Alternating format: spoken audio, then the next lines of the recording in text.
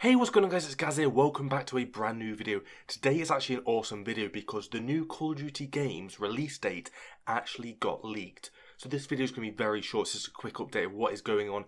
So over the last 24 hours, they have been in court with Call of Duty, Activision, Microsoft, probably Sony and other companies there. But what has actually happened is the judge actually leaked the release date for Call of Duty 2023. They obviously didn't say the title of the game, but what they did say is the game will be releasing in November this year.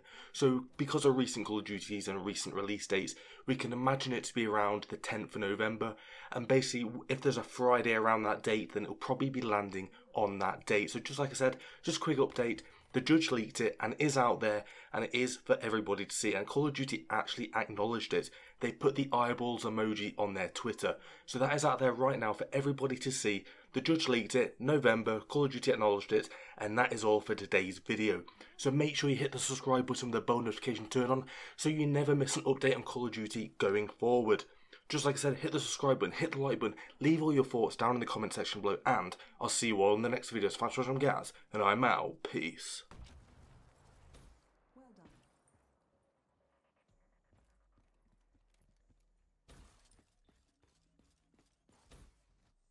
Good job. Let's move on to maneuvering in a subaqueous environment.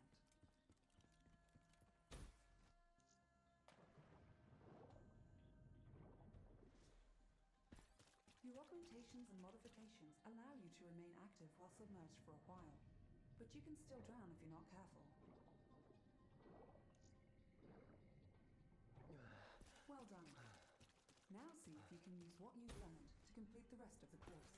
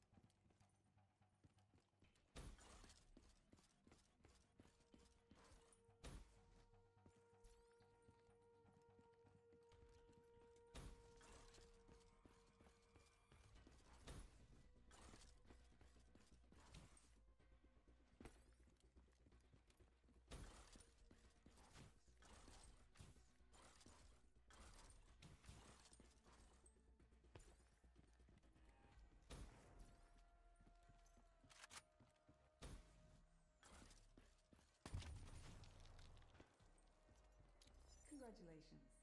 You are now able to access additional courses. Completing those courses will further hone your mobility skills and lead to higher lethality in the field.